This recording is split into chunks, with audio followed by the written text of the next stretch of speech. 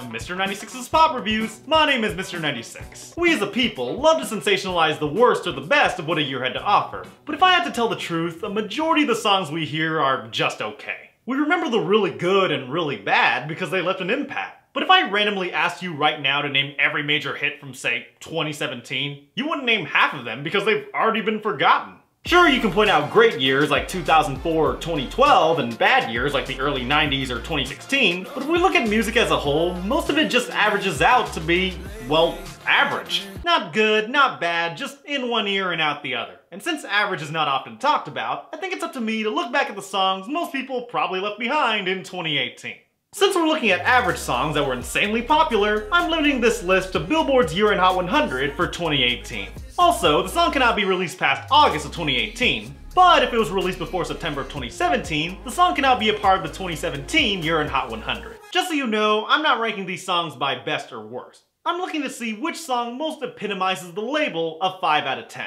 Mr. 69's on piano. Now let's give one last tribute before we inevitably forget the top 5 most average hit songs of 2018.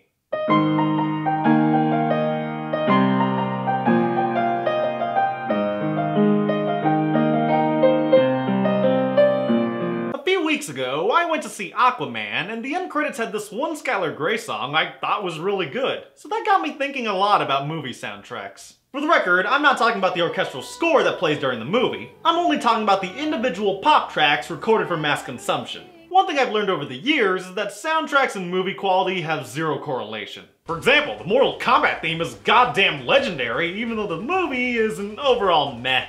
And like I said, the score and soundtrack are two different things. Black Panther had a great score, but the soundtrack left a lot to be desired.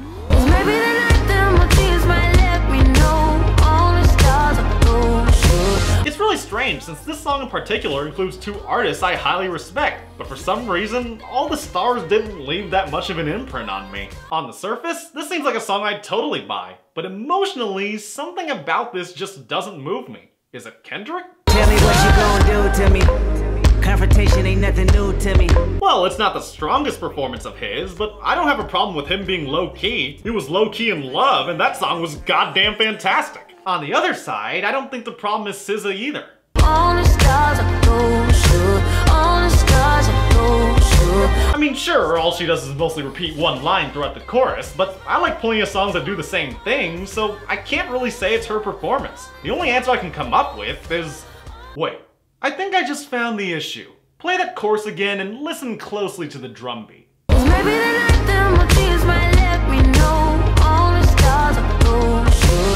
Right there. You hear that beat that goes... It's just one simple sequence played on loop throughout the entire song. I'm not kidding, just listen to the verses. It sounds the exact same in both the verses and the chorus. Sure, the music around it swells up when the chorus comes on, but when the beat itself stays the same without any kind of progression, it just becomes stale and wears out its welcome. Also, the production on it just sounds kind of cheap, especially on a soundtrack song for a big budget movie. All the Stars could have easily been a passable tune, but two alright performances aren't enough to justify the production, and the entire thing offsets to become an overall, eh.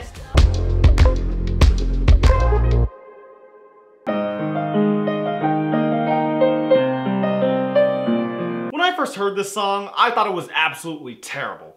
But over time, I realized it had more to do with my burnout from the artist instead of the song itself. Upon reevaluation, it wasn't the worst thing in the world. It wasn't the best either. Kiki, do you love me? Are you riding? Say you never ever leave. Like I've said one too many times on this channel, I am absolutely sick of Drake. And back when this hit #1, I just couldn't take it anymore. It was a miserable summer. But then I heard it again towards the end of the year and thought, this ain't too bad.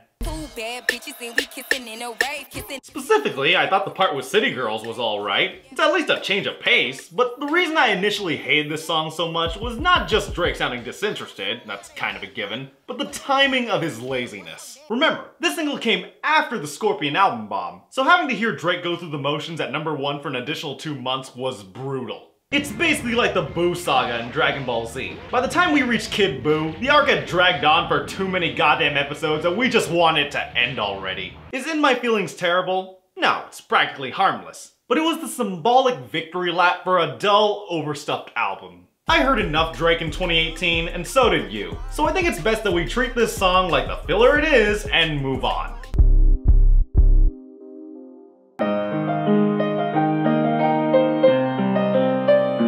Damn, I ain't been going psycho. Lil' mama bad like Michael. Can't really trust nobody.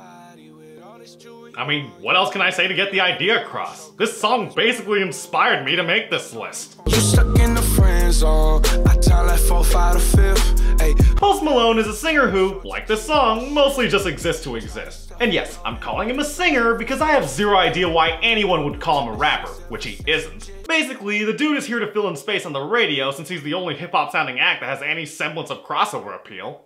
But hey, that's much better than his garbage first impression a few years ago. And I'm like, whoa. But on the topic of mediocre songs, this song manages to be pretty steady at that job. It never goes up, but it never goes down. It's like the definition of music filler, which is honestly surprising considering it possibly has the world's most misleading title ever. This song is psycho in the same way Madonna is like a virgin. And if it couldn't get any more middling, Post decided to bring in a guest artist with a similar vocal range as his. They be going psycho, my rollie going crazy. Ty Dolla $ign is the feature vocalist you get to maintain the status quo. He definitely won't ruin your song, but he ain't exactly blowing the top off either. Like really, does anyone seriously remember his guest verse from Work From Home? No, you don't. And if you're waiting for him to add an extra dimension to Psycho, then all I can say is keep on waiting. We gon' get right, we gon' hit rodeo. I mean, sure, he's more vocally skilled than Post Malone, but he's not singing anything with lyrical complexity or sonic contrast. Ty's voice sounds nearly the same as the main artist, so his part ends up making the song sound a bit more redundant. Unlike with my worst or best hits, I'm not gonna spend too much time on songs that left no emotional impact. So as far as I'm concerned, I've given Psycho more attention than it probably deserves. Song acknowledged, let's move on.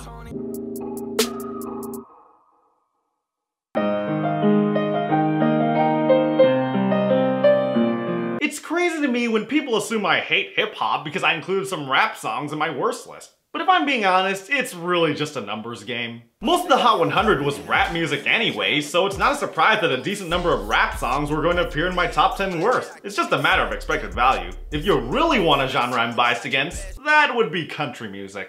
Okay, let's clarify something. While I'm not a fan of country, it's not because I think every song is super terrible. Sure, there's always a few stinkers in there, but the reason I openly dislike the genre is not the lows it reaches, but just the lack of highs. Honestly, if you ask me to name some country songs I love, I don't think I can name you more than the number of fingers on my hand. But even with that, I didn't put any country in my top 10 worst list, since country honestly had a pretty good year. Yeah, I have to admit there were some songs I didn't mind hearing in 2018. A few of you asked why I didn't mention Marry Me by Thomas Rhett in my best list, but even if I did, it probably would have been at best an honorable mention because it's just not something that sticks with me.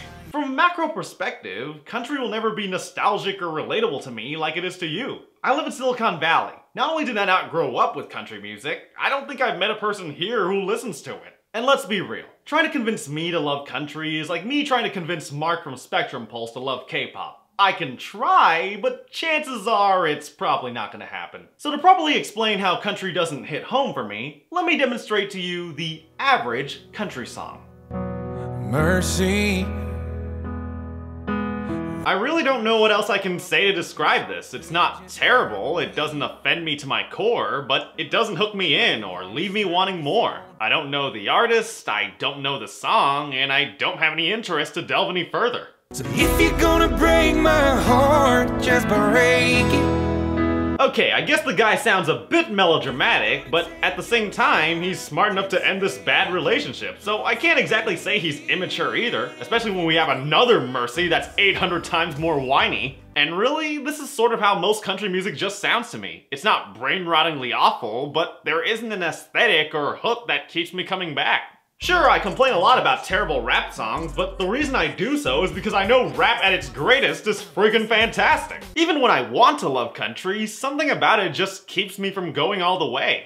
I don't know whether this song is loved or hated by my fellow critic contemporaries, but this song to me is country in a nutshell. Enough merits to understand the appeal, but not much room for growth under a low ceiling. But seriously, to all my fellow critics who love country, I'd really like to know if this song is good or bad, cause all I feel is the same feeling I had before I heard it.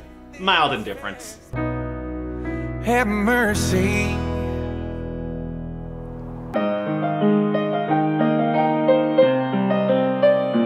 When I made this list, there was only one song that was going to top this. Like I said before, a majority of music falls in the average category like a normal distribution. So it seems fitting that the most average hit song of 2018 would be its biggest hit.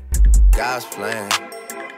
God's plan. Like you, I thought I was done with Drake, but nope. We couldn't cap off this year without acknowledging the most significant export Canada had to offer. Not much has changed since I heard this early last year. If any song fits the definition of merely existing, look no further, as this song possesses all the qualities of mediocrity. What do you think of God's plan? It exists. What do you think about Drake's message? It exists. How have your feelings toward it evolved? They haven't. Hell, even Psycho had some fluctuation in opinion, but God's plan has been a flat line since the day it was released. Really, there's only one line that's even worth taking a glance at. She said, do you love me? I tell her only partly. I only love my bed and my mom, I'm sorry. Wow, I didn't think you could make a G-rated explanation for being a deadbeat. But to be fair, Drake's not really a fan of parental guidance. And on top of that, it's not like the revelation of his son changed the tone of the song. The entire thing is so bland, he had to pay the city of Miami to justify a music video. What is God's plan? Who cares? It's just empty words meant to brag about how awesome he is. And you know what? We don't need to hear it anymore. You've already pushed that message in excruciating detail. If you're just gonna bombard us with middle-of-the-road content, just take a break. You're one of the most popular people in the world. You can make money for the next 5 years without music. So if you want people to take your music seriously, take the next year off and come back when you decide to give a damn. I'm Mr. 96, and thank you for watching. Like this video if you want me to make this list an annual thing, and make sure to subscribe to see more. Let's get to 3,000, shall we? Next up will be my first song review of the year. And unlike the songs in this video, this next song should at least have some exotic flavor. Pop songs may come in numbers, but there's only one, 96. 너의 그 말, 그 잔인한 말